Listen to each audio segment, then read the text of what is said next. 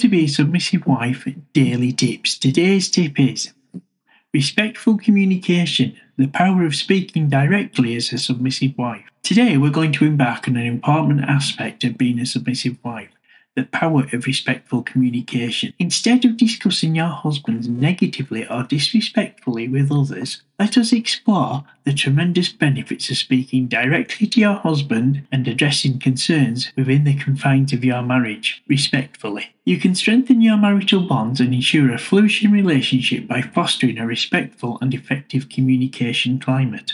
Point 1. Upholding respect in communication. As a submissive wife, it is crucial to uphold the value of respect when communicating with your husband. Instead of speaking negatively about him to others, we must remember the importance of fostering trust, honour and dignity within your marriage. Engaging in direct, respectful communication with your husband demonstrates your commitment to maintaining a healthy and loving relationship.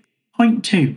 Strengthening marital unity. When you speak directly to your husband, rather than talking about him to others, you actively cultivate a sense of unity within your marriage. Open and honest communication fosters greater understanding, empathy and intimacy. Addressing concerns directly creates an opportunity for healthy dialogue, constructive problem solving and mutual growth, forging a stronger marital bond.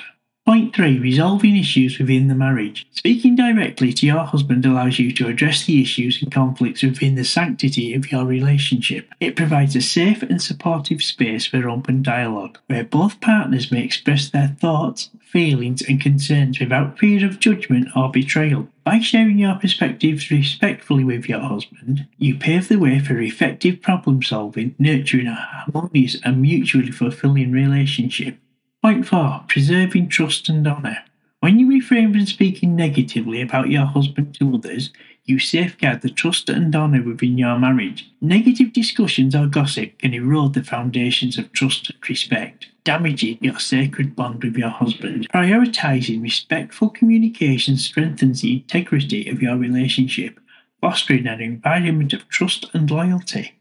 Point 5. Cultivating a positive relationship outlook. As you choose not to engage in negative conversations about your husband, you cultivate a positive outlook on your relationship. By actively seeking direct communication, you focus your attention on the strengths and potential for growth within your marriage. A positive mindset invites opportunities for joy, gratitude, and appreciation, enriching your connection with your husband.